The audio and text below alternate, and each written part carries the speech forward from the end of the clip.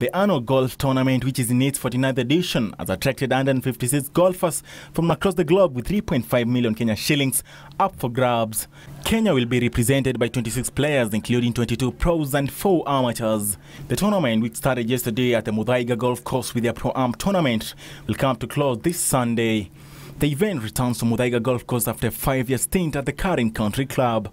Players from 28 countries, including Tanzania, Uganda, Rwanda, Nigeria, Australia, Chile, and Canada, are taking part in the event. So we're very honored to have JJ join us here.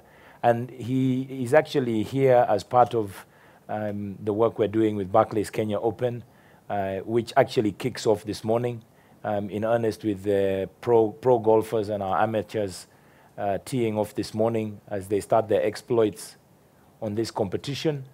Meanwhile, former Nigerian footballer Jay Jay Okocha, famously known for his football skills in a career spanning 18 years, is taking into the golf clubs.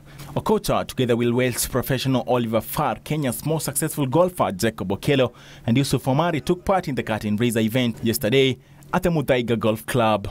I appreciate the fact that I was given the opportunity, to experience something new, something different, because when you're a professional athlete, or if you've been an athlete competing on the highest level.